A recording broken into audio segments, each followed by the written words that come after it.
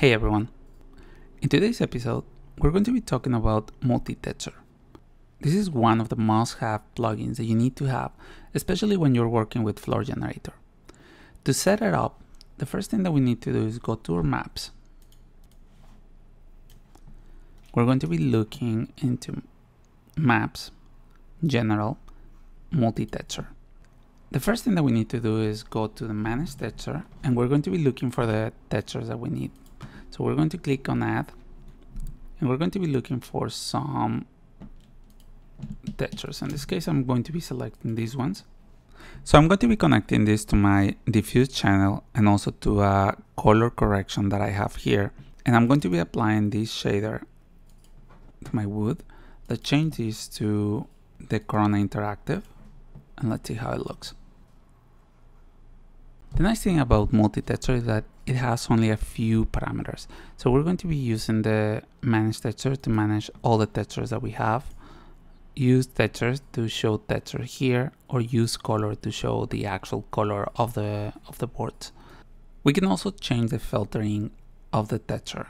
In this case, I really like to keep it as default with pyramidal. Blurring is just going to be blurring the actual texture that we have, so we can keep this at 1.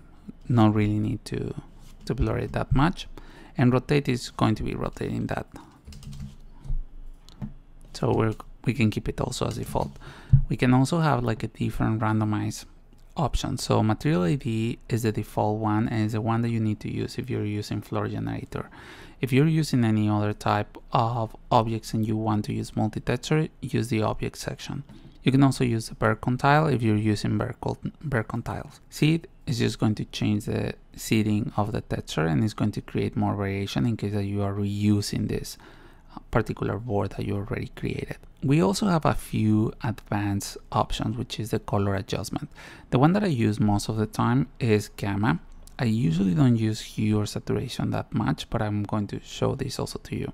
So for gamma, we're going to be creating a few variations on the board. So I'm going to be changing this to 1.1, random to 0.25, and distribution to 15. What I'm doing here is adding a few extra darker boards on my scene. 1.1, what it's doing is adding darker boards. So if I change to 2, it will be easier to look at this.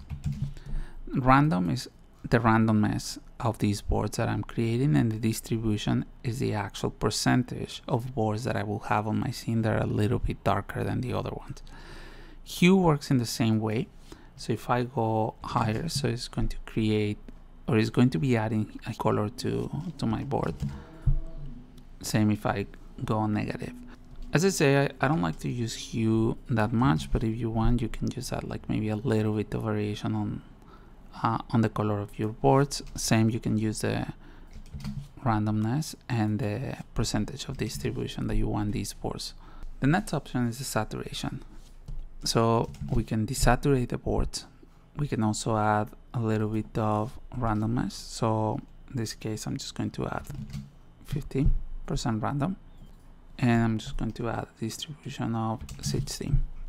Now in this case, random, if I go really low, what it's going to do is add a desaturation to almost all the boards. If I go really high, what it's going to do is be a little bit more selective and add this desaturation to only a few boards.